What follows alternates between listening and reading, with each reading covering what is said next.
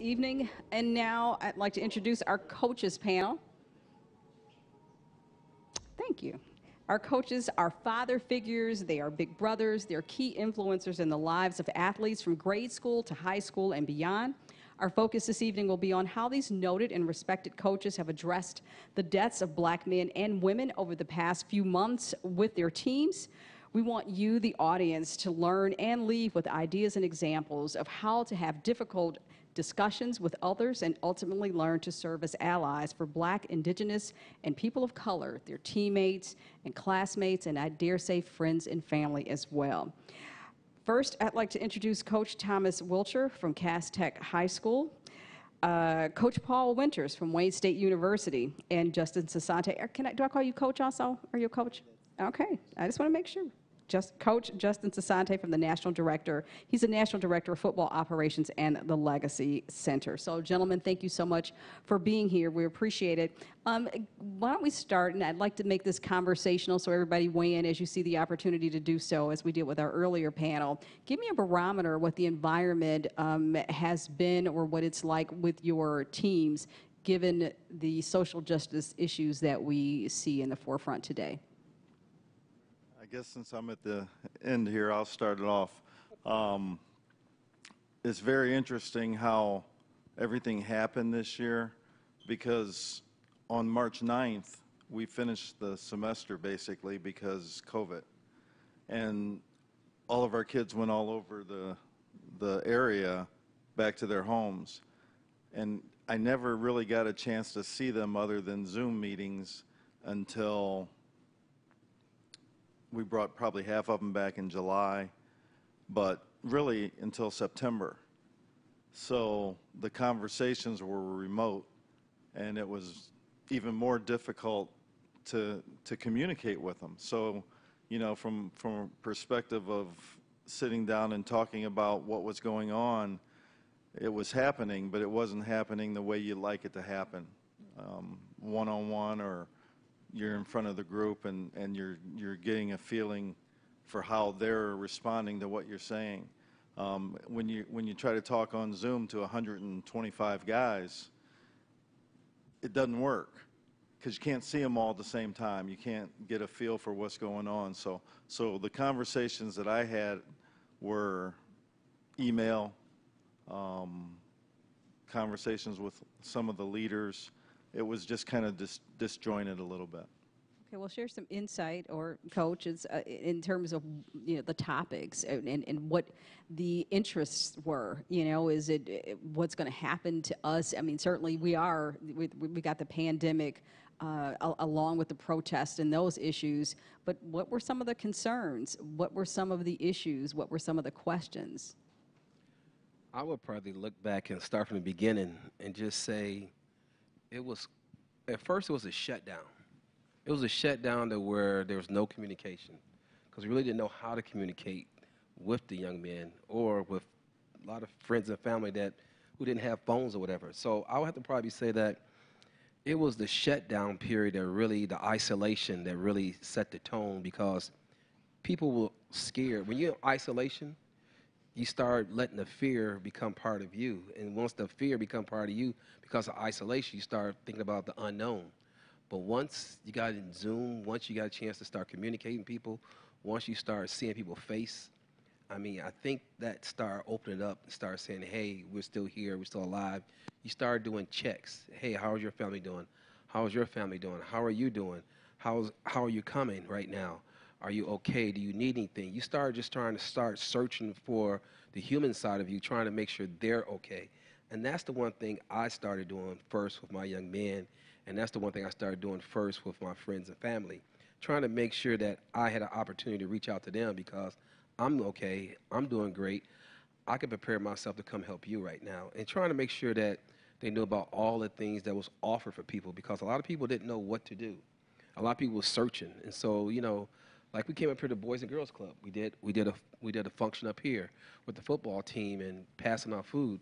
But I really remember the first time everybody had an opportunity to meet on Zoom with football players. It was just nothing but just total conversation with the kids. We didn't even meet. They just let them talk. They talk about an hour. That's all we did. Just And what did talk. they talk about? That's what I'm saying. Was it just being concerned? Was it just the connectivity? Or were the issues of the day in terms of social justice part of the discussion? Or I think that do high school students not care about that I anymore? think the most important thing for the high school students were, hey, you all right? Hey, I haven't seen you in a long time. Oh, what you been doing? Oh, they talked about the 2K, how good they are now because they got a chance to sit at home. They talked about all the sports game, the music, and everything. They get a chance to talk about as young men. They get a chance to talk about getting the camaraderie and everything. Got a chance to crack jokes and everything, and just listen to them. And they were just so happy. They was just laughing. They was just so good to see each other. And it was just in Zoom. So they was just. I think that's the most important thing was the connectivity they had once they had the opportunity to see each other. That was it. Yeah, I've been blessed to be engaged in 2 different platforms. I am engaged with the high school football program, Detroit Catholic Central, but I also have developed a club circuit across 7 different states, mostly inner cities. And so those are 2 different things because Catholic Central is predominantly white. It's could be viewed as Republican land or whatever it may be, and something that they are taking a very serious stance on is diversity, which we've been pushing as alumni for a long time. There's a difference in saying you're going to do it and wanting to do it, and there's a want right now. But we were in midst of a leadership seminar that I was hosting to engage with our football team somehow to develop. Coach Wilshire and I was just talking about that. We lost a lot of opportunity to develop with the kids in person. And we were in the middle of that. The pandemic was the problem at first, and then when Greg Floyd was George Floyd, excuse me, was murdered the way that he was, it had to be addressed. And we do have several young black football players on our team, and it was time for us to listen. You know, I wasn't interested in hearing everybody's opinion. I was interested in hearing where they're at emotionally, physically, mentally, and what type of perspective will they give us to improve our relationship in our community. And that was powerful. Okay, share. Give us. I don't want you I'll to tell you, close. the young man that spoke on that certain call, because I remember how upset and confused and sad I was, and it was the elephant in the room before we even got there, and we addressed it immediately, and we took a 2-hour Zoom to address it. And he had to start off by first telling the situations he's been in, because a lot of the kids in that community, and this is what we're talking about, right? You bridge the gap between people that you want to work together and love and have a respect for each other, and not just on the field, as Sean Wilson said. You know, he had former teammates that he don't talk to and befriended. How do you bring more substance to that relationship? And him talking about the things that he experienced, even though he lived in a predominant neighborhood, even though that the kids perceived him as being okay because he's in that environment at a prominent school of Catholic Central, really shocked a lot of the kids. And I think that it really brought up what he brought up of what he experienced in racism, whether it was from the police officers, whether it was from other students at Catholic Central that people weren't even aware of, or just within his experience in sports over the years. And it really shocked the whole team. And it really then created and ignited a conversation that had to happen, but it happened holistically and genuinely. And then questions started coming back and forth. And so you want to talk about courageous conversations and uncomfortable conversations. I mean, when you're dealing in that environment where you have a minority, a true minority in that setting, and he has to share his emotions and to the point of tears, it was a moment I will never forget as a coach on a Zoom call that, you know, you could hear a pin drop, but you could feel the intensity and the impact of the moment, and it was for the better. So we were better for it. Okay, we want to also welcome Coach Corey Parker from River Rouge High School. Thank you so much for joining us. I was just asking the coaches, and I'm going to allow you the opportunity to weigh in as well. On the heels of the murder of George Floyd, Breonna Taylor, 2 of hundreds of names that are now in the forefront, what's the environment like? I mean, the coaches spoke about the disconnect because of the pandemic, and it has to all be done by Zoom now. But the barometer, the feelings of your team in response to that and the uprising as it relates to the increase in social justice. Well, initially, chaos, anger, frustration, and then again, just vulnerability, which is very, very hard to find in teenagers. They had an understanding of a lack of safety because of the color of their skin and how they were identified as young men. And so my task at that point was to try and calm the waters. But the word try is so large. So it took Zoom meetings with Coach Wilcher. In our group, we were talking at the time, we were just really just trying to get college coaches just to speak directly to us as coaches and get some advice on things and become better coaches. And it really turned out that we started using some of those moments as times that we can feed into each other and figure out how we're going to help our young men. And then the same thing ended up happening. Coach Sasanti created a dialogue for all of us to meet and have conversations. So it wasn't anything that we could all figure out on our own. It really took a collective of things to happen. Obviously, we ended up marching downtown Detroit as a collective, as a group, just to show some solidarity, to show our young men, no, we don't have all the answers, but this is what we're going to do together right now. And so a lot of the answers and the word try is still out there. There hasn't been any definites right now, and I don't think there could be any definites with the fact that this has been going on for so long.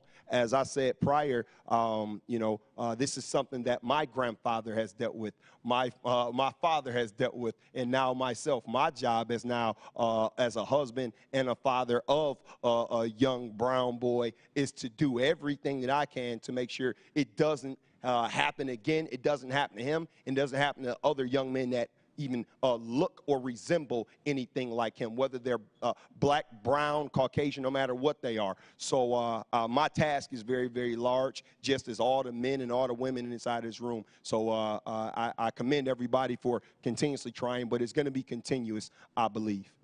So how do you, and this is for everybody, again, conversational, so just feel free to weigh in, begin to tackle that task using your role as a coach and sports as a vehicle?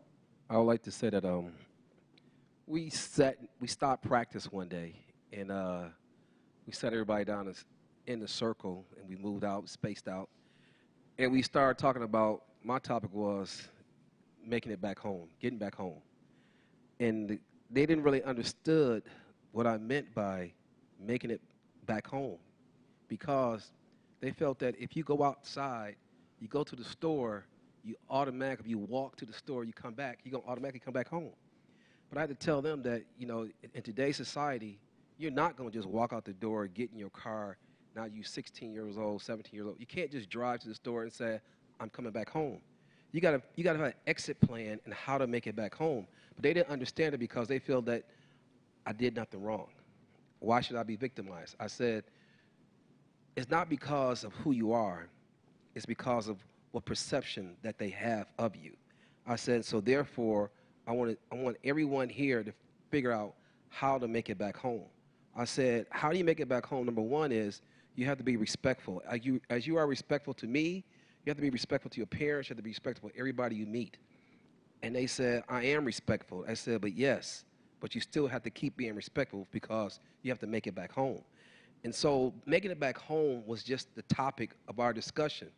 And once I started talking about making it back home, they didn't realize that I was meaning that you could get killed, you could get shot.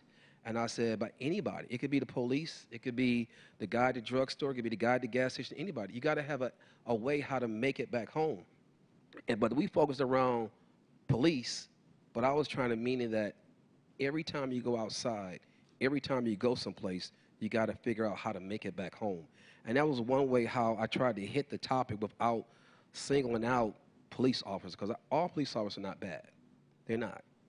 There's just some few people. It's a few of us that feel that way, that they are bad, but it's just a few police officers that are bad that brings down the whole system. And so I didn't want to focus upon police officers. I just wanted to focus on them, making sure they had an exit plan and how to leave the situation and make it back home. If you are stopped by the police, how do you address the police? What do you say? Even if they are wrong, you have a right to go back to the police station. I said, don't fight your battles right there. Fight your battles in the court. Fight your battles with your parents, taking you back down to the police station. Write something up. If you get enough referrals on a police officer, there was struck up a conversation about that person. So I just wanted to make sure they understood that you have to always make it back home. It's not a given that you automatically get stopped and you can leave that situation, because you have to make it back home. That's what we talked about. Well, we have a different group, obviously, because we recruit from all over the state. We recruit from different states, and we have a very diverse football team. So what we've tried to do, and what I've tried to do with these guys, is create an atmosphere where we actually get to know someone who looks different than us and find out what's similar, what's different, why are we in this same room together. So we do this every year. We have camp buddies, and basically what I'll do is, if I have a white football player from a farm area, I'm going to put him with a young man from Detroit, or a white suburban kid, kind of the same thing. And so what happens is they are charged to eat together. They're charged to talk about what they enjoy doing, what they don't like doing, just kind of like On the Blind Side when you made them. Okay. But we do this with 100 and some odd people, and then what we do is we have them as part of our football camp in the beginning of every season. You've got to come up and talk to the team about your camp buddy. And you talk about building a family, you talk about building a group, and really, you talk about you're all in the same thing, trying to win, but really caring about each other. I have guys that come back and talk to me 10 years later about their camp buddy was their best man, or their camp buddy was the godfather of their kids, or sometimes it's just a position player. But what happens is you break down all these barriers that we're talking about. There's a lot of things that they find out that they have in common that growing up, you talk about educating them. Growing up, they never knew what they had in common because they never had a conversation with a black man from Detroit or a white man from Columbus, Ohio, whatever it is. It's just a situation where ideally we talk about when there's a lack of communication, that void is filled with negativity.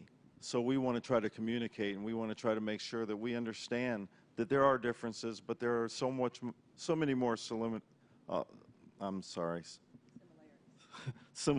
We know what exactly.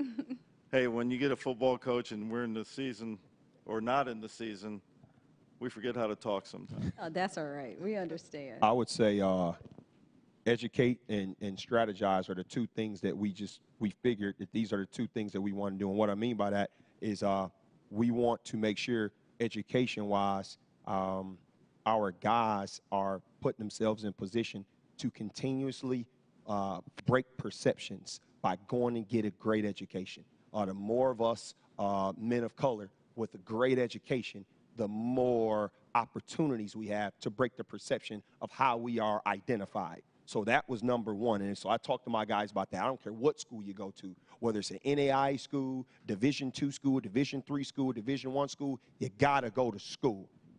And so I pushed that narrative. The next piece that we really just discussed and we thought about, we put a lot of work into it, but it took a collective from our community in River Rouge to also support it. We strategized, and what I mean by that strategizing is our guys take repetitions at getting pulled over. What is it going to feel like? I literally put them inside of my car, and I have one of our Rouge police officers pull them over, obviously in a safer environment, in an environment where they're in a parking lot of our school, but they have to go through the repetition of what the expectations are from the time someone approaches them. From the time someone approaches you, what do I say? How do I speak? What type of eye contact do I give? Are all of these things going to give us opportunity to stay alive? No, but it's just a chance. And that's all I could ask for, is to have a chance. So we talked about that the strategy behind also, if you're pulled over by police, you feel unsafe, call the police. Call 911. That may give you a shot. Now you're talking to someone that is hearing everything that's being said. Now it's being recorded. We never know what is going to help. But I'm trying everything I can to keep myself from attending a funeral of one of my players for something that everybody's seeing now on their telephones on a regular basis. So those are the two things that we did, and it's different. But right now, trying something different, I'm willing to do if that's going to keep one of my guys alive. All right, Coach Son. Yeah, I think I relate a lot to Coach Winters, because in the club platform, you have a lot of kids from different races, ethnicities, and religions coming together for a shorter period of time, so that they don't have the substance that you have on a high school football team, which makes high school and college football and the team concept so great. What we have said, we have to know where we came from in order to know where we're at and where we're going. And that really struck with me when Sean was talking about education, and that people that are racist or ignorant, they learn it. They learn it somewhere. You're not born that way. I think the uncomfortableness that you're going to bring to a setting like that, where you have a lot of people that aren't even real familiar with each other, but you have to address racism, you have to address systematic problems. You have to also understand that people are going to stand up and not know what they don't know, and they could say something very offensive or very ignorant. So how do you address that? How do you prepare the kids in our program that are from minority, that say you don't have to tolerate it. What we're trying to accomplish here is the change of mind. I don't believe you can change a rotten heart, but you can change a rotten mind. And so how are we going to do this? So it's a prepping of the targeted group that is feeling, and for the right reason, feeling attacked in this country, and saying, in order for us, our future to look brighter and to engage the other side, this is what we're going to have to go through hand in hand. And we're still working out those kinks, but you have to engage. I want to ask you a question, because you grew up on Telegraph and Joy Road.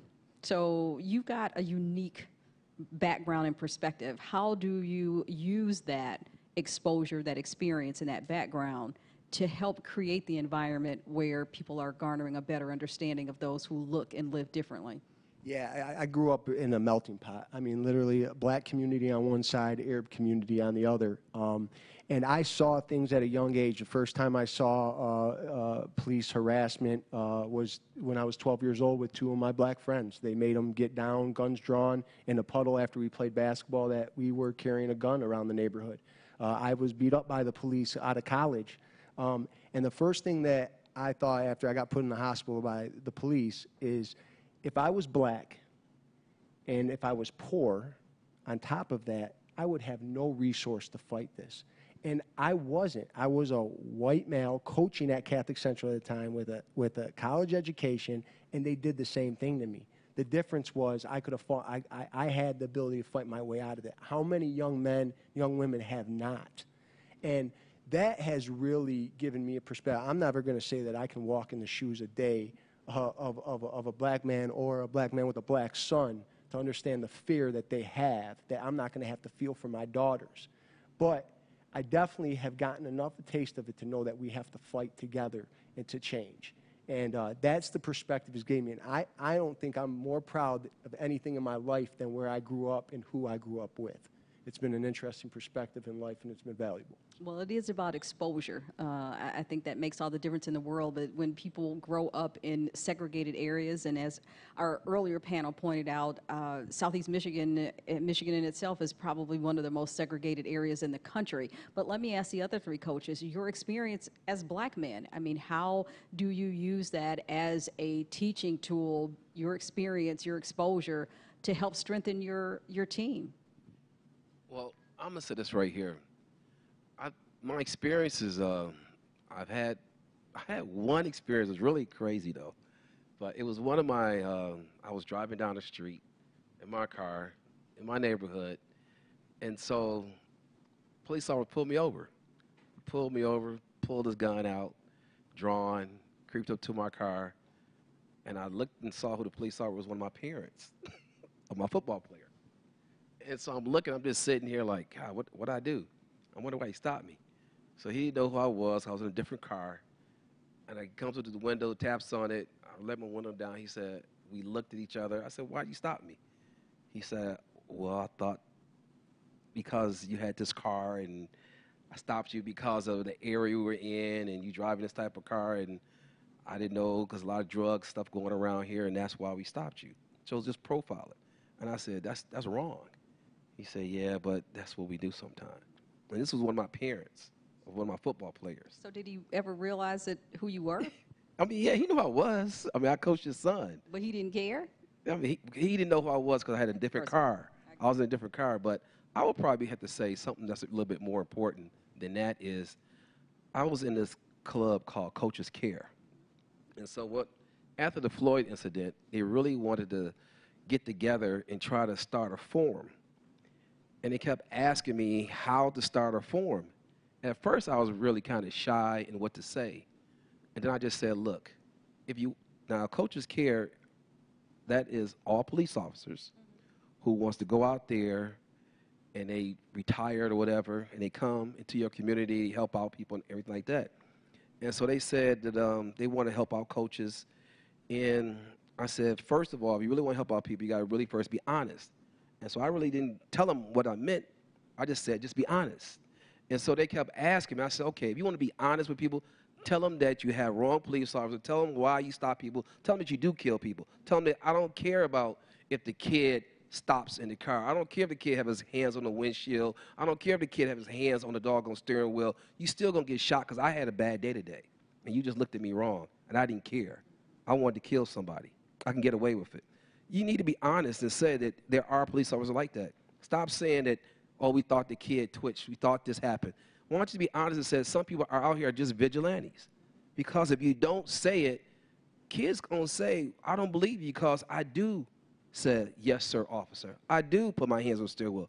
I do say I'm reaching for my wallet. I do say, can I get my ID out? Can I get my insurance card out? Can I get all these things out and show it to you? But I still get shot. No matter if you're a passenger or whether you're a driver, you still get shot. And so I just told those guys, I said, look, until you're honest about that, then you can tell a kid how to be pulled over. But a kid will only look at you and say, what you're telling me is not true because we see it every day. So how could you tell me that if I put my hands on the steering wheel, look straight ahead and say, yes, sir, officer, I won't get shot? So I have to tell them, I said, you have to be honest. Tell them why police officers feel this way, why police officers attack young teens, why police officers attack black males from your experience as being a police officer. I mean, it's time for you guys to speak out against who you're trying to represent. Because the same police officer I stopped when I was a kid to go yell help is not the same guy I'm stopping right now to go say help. I'm stopping right now. I'm stopping somebody on the street before I stop them sometime. Because I don't want to call 911. I'm going to call my friend sometimes. So I just think that until we have the honest conversation, until we put the cards on the table and really tell the kids what's going on, what's happening, there's not going to be a change.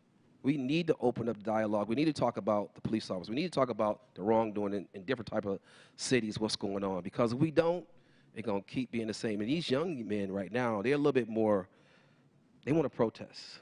They want to be out there. They want to be in the streets. They want to go out there and march up and down. And every day that I practice Black Lives Matter march right up and down the street, coming down ML King, and we stop every day and practice and look at them and we clap. So I'm just saying that our voice want to be heard. And we want to be honest. We want to have dialogue about the truth so then we can understand really what's going on. Because it's not about put your hands on the steering wheel. It's not about that. Right, compliance doesn't necessarily work. Coach Winters? Well, we talk about it's okay to be afraid.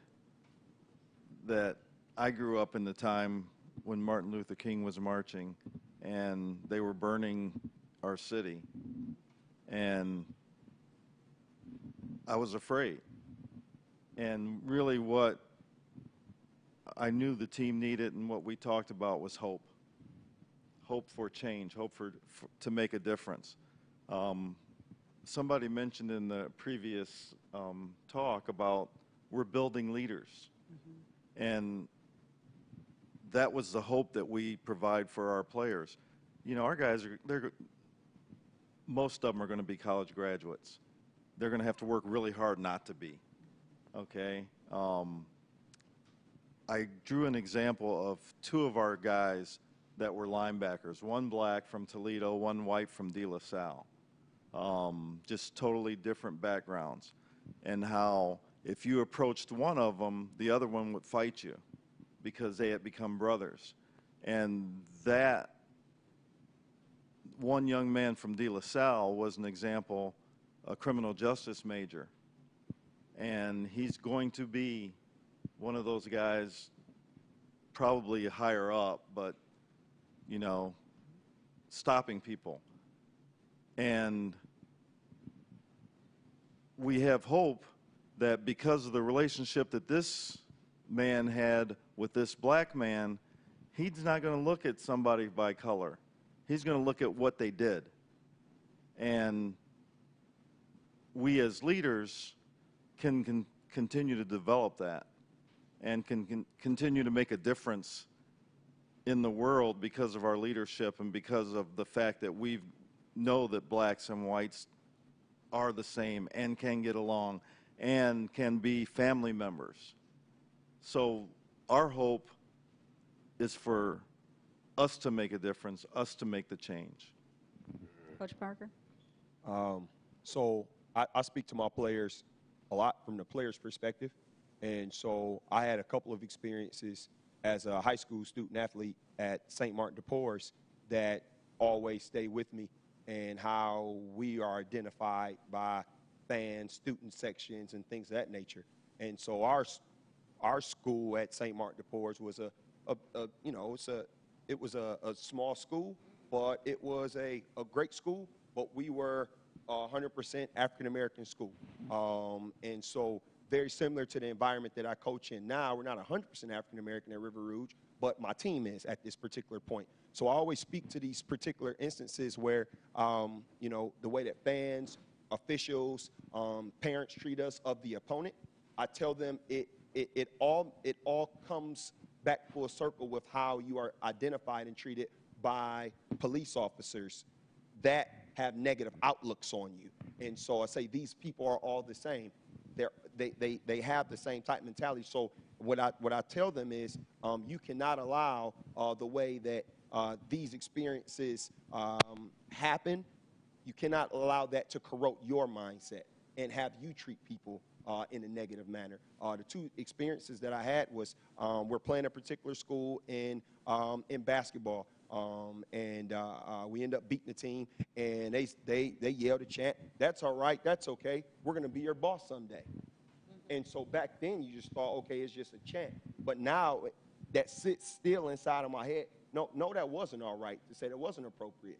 We made another run into a state playoff, very, very deep into the state playoffs, right before we go into the Breslin Center. The student section threw bags, opened up bags of cotton balls and threw them out on the court. And it was inappropriate.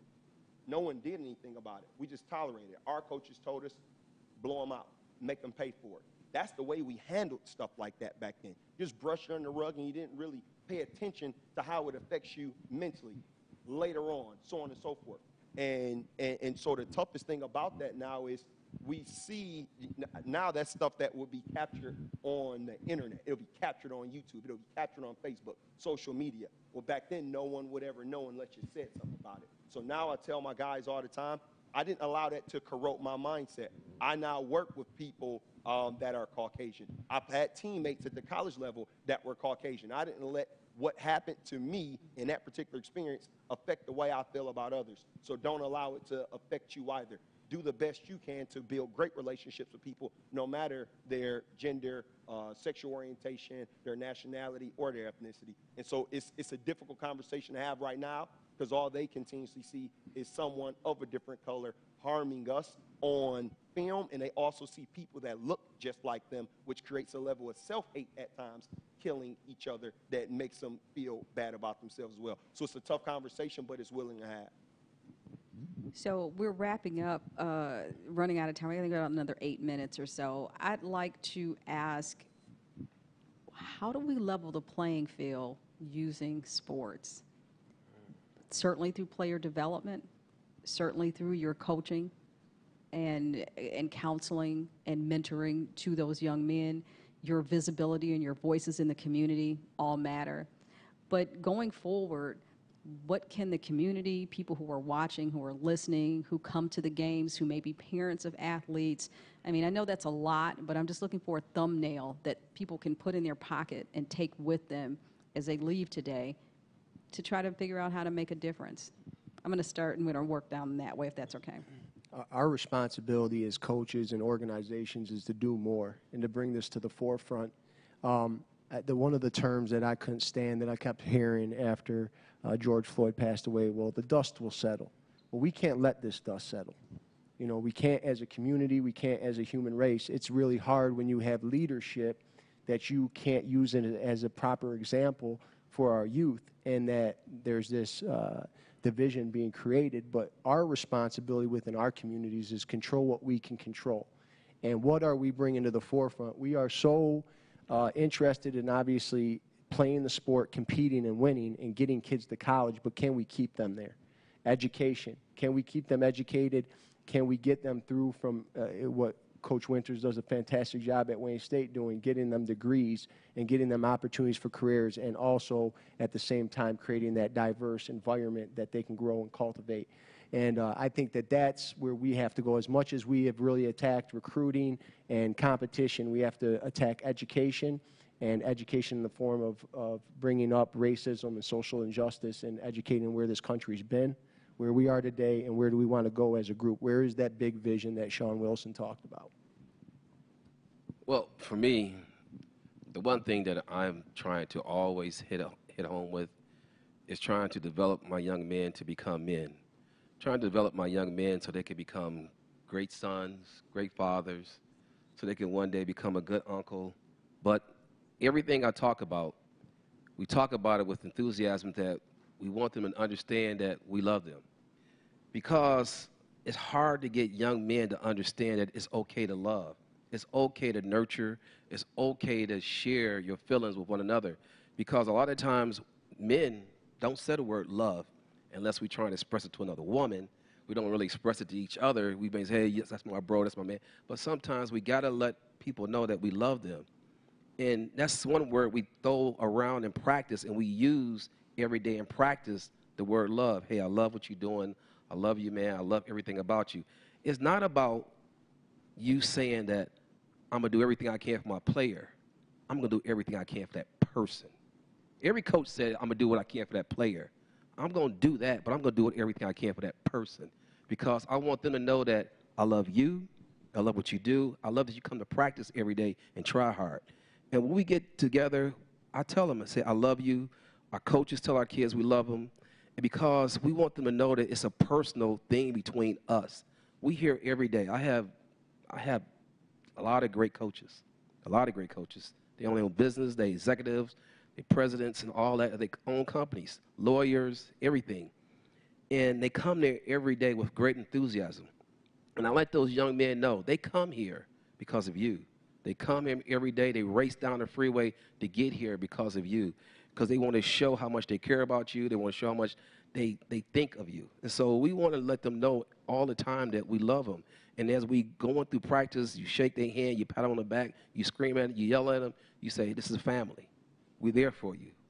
And we always make sure they know that they got to be able to share their feelings with us because we're there for them. I still talk to my players in college. I still talk to the players in the NFL. They come back, we work out together, we get together, we break bread together.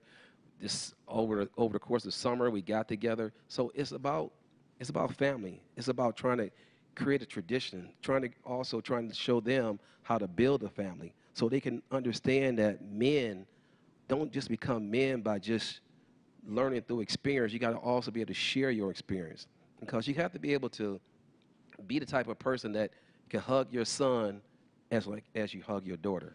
You got to be the type of man who can walk down the street with your arm around your son like you walk down the street and hold your daughter's hand. And that's how we want our kids to feel, because if we can't teach them how to love, we also are not going to be able to teach them how to love one another and love the people we're walking up and down the street with. So that's one thing I always try to do in practice as I'm growing older as a man, is try to let these young men know you have to let people know that you love them, and I have to always express to them that I do love them. That's it. That's powerful. Thank you. Coach? That was good. We all, as coaches, have an impact on our players, but because of our position, sometimes we have a bigger impact in the community. And I've had conversations with police chiefs. I'm fortunate enough to be able to do that. And I think our role as coaches, sometimes when we have those conversations with community leaders after successful seasons, after you guys, have great seasons, it's up to us to question some of those community leaders when we've got them in that one-on-one situation. And I've had a conversation with a police chief from a primarily white community, asking him, do you have officers that you know are racist, and what are you doing about it? And I got an answer of, yeah, we've got to let them kind of move on as their career ends and replace them with better people. And I think it's maybe our job sometimes to educate them that, no, you don't have to wait until they move on. You've got to do something. And I think, unfortunately for us, some of the problems that we have is that no one wants to offend anybody. No one wants to make that hard decision to let somebody go because they're the wrong person for the job. So, we're not necessarily, as football coaches, going to change the idea of,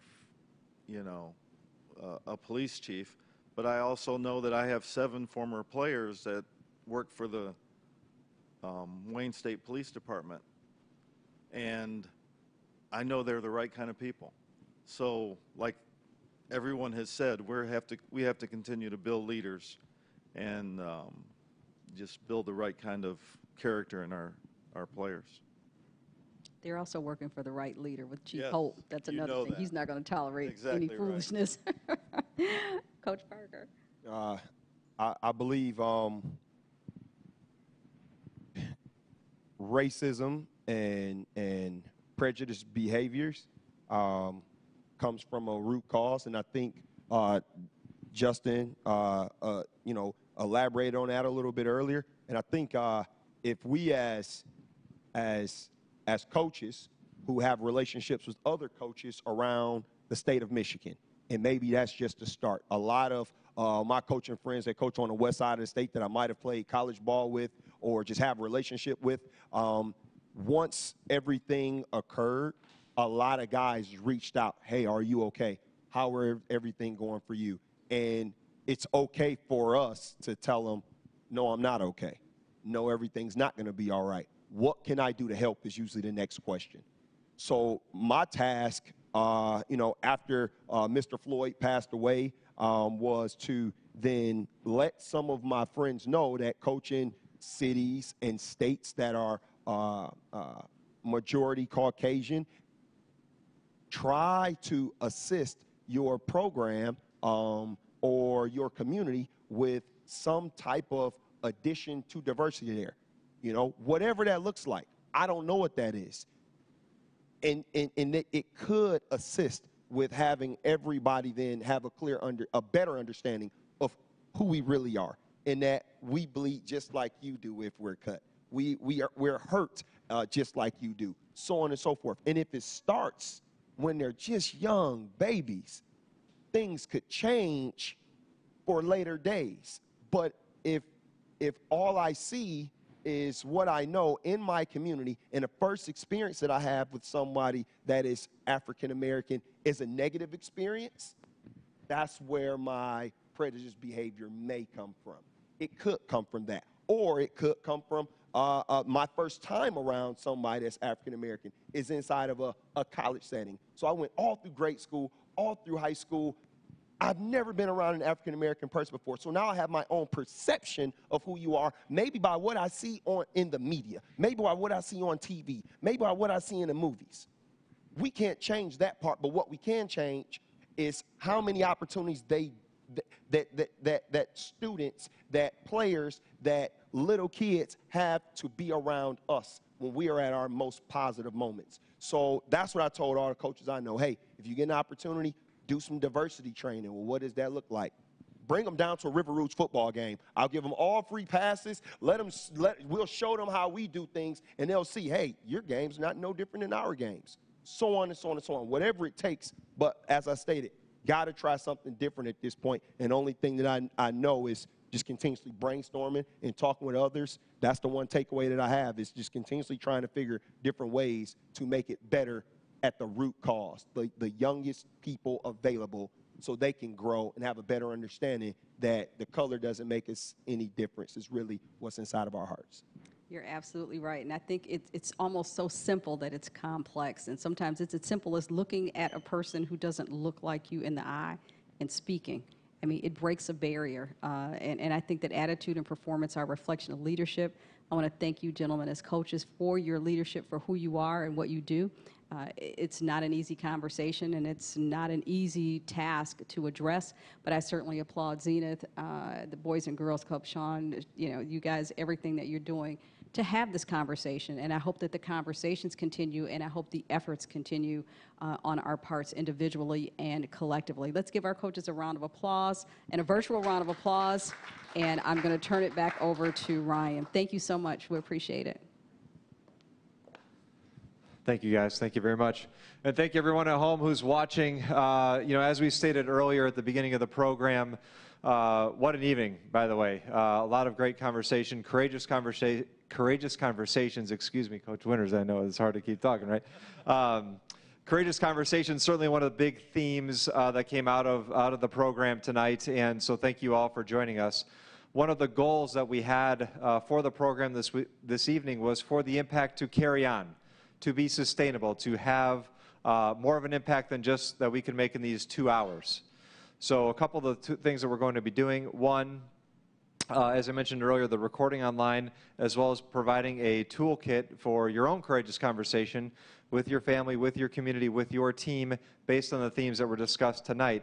And something that we're really proud to announce right now at this moment, in partnership with our friends at the Sports Commission, there will be a scholarship for a student athlete that's graduating this year. There will be an essay contest based on the themes of this evening. This will be coming live in November, so we'll be publicizing this as that date draws closer, but it will be a scholarship opportunity for a student athlete between Xenith and the Sports Commission in a partnership there. So on that note, I want to end this evening. Thank you all again for your time, and thank you to all of our wonderful panelists. Thank you.